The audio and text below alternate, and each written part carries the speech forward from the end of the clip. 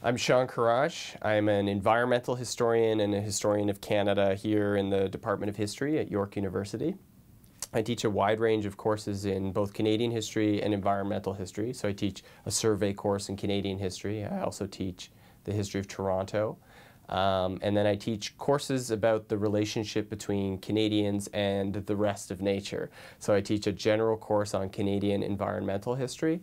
And I teach an introductory course on the history of European colonial expansion in North America from an environmental perspective that looks at the consequences of European colonization through the introduction of new plants and animals and diseases to North American environments.